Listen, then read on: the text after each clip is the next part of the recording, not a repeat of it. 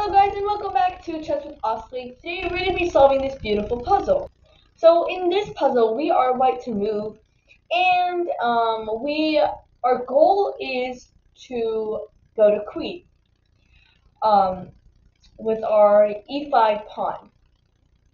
So in this case we have lots of moves, but there's only one that is the correct move. We have one check, which is capturing on g2. But we also have h2. So pause this video and decide which one is better. So if you decided, you would say that capturing on h2 is actually the wrong move. Now let me tell you why. So after h2 is played, king is not forced to capture the h2 bishop. They would simply capture the h1, and then after that, they will capture the h1 bishop. Then after that, we will be in a losing position because, as you can see, our e5 pawn, which is going to go to queen on e8, is actually a white squared pawn.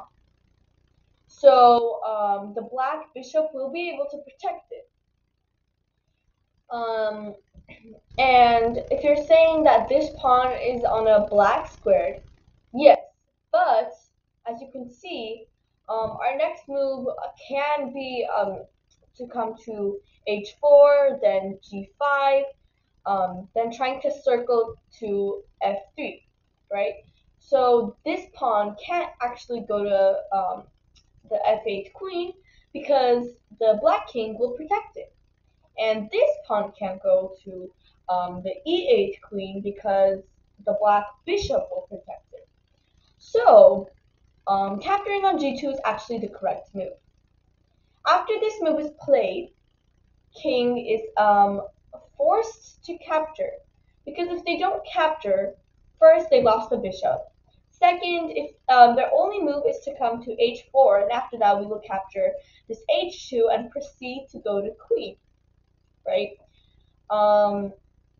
So black king is forced to capture on g2, and after that, even though we are sacrificing our bishop, we will still capture h2 in order to get rid of this stress over here. In order to get rid of this stress, and so we could peacefully go to our e8 queen. So we capture like that, and we go. They capture, let's say, just taking more time. I mean, here they don't really have anything to do because we are going into queen, and we can easily mate after that.